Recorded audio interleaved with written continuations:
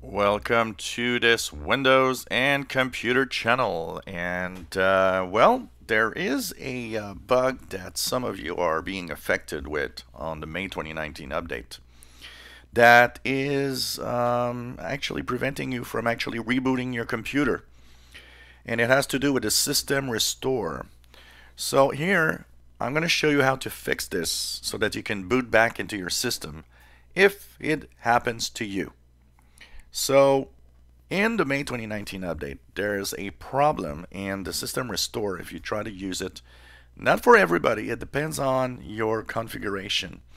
But that system restore bug, what happens is that when you actually go back in time, if something goes wrong, you usually have, of course, the files from the previous install coming back into your system. The problem is there's a mismatch in driver signature files.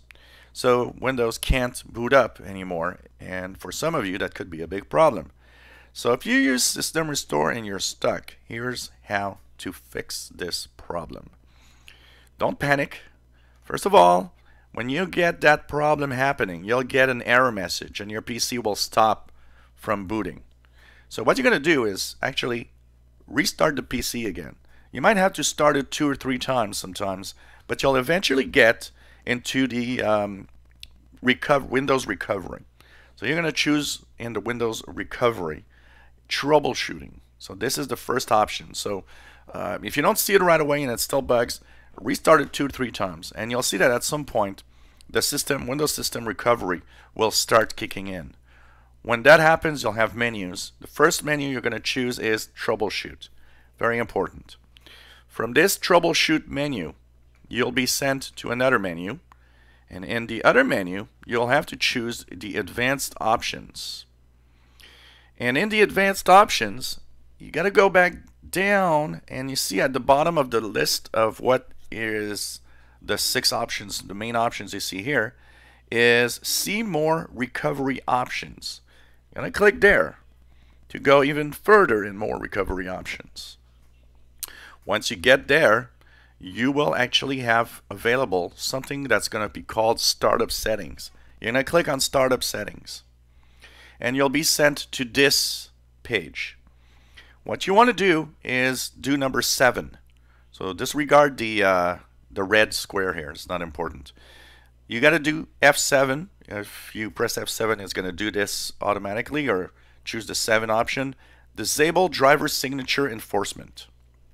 So you can choose number 7 on your keyboard, or F7, it's going to work also.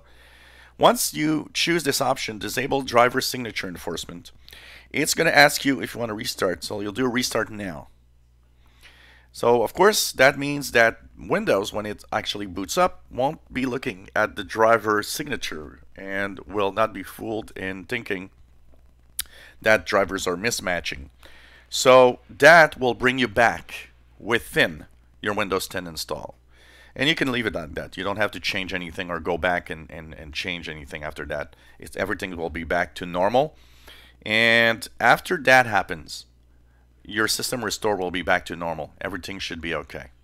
So that's pretty much what you got to do, is simply disable the driver signature enforcement in your operating system. And of course, when you will restart now, everything should be back, and you should be back into your Windows 10 operating system. So hope this helped, and that's how you fix the system restore problem or bug in Windows 10 May 2019 update.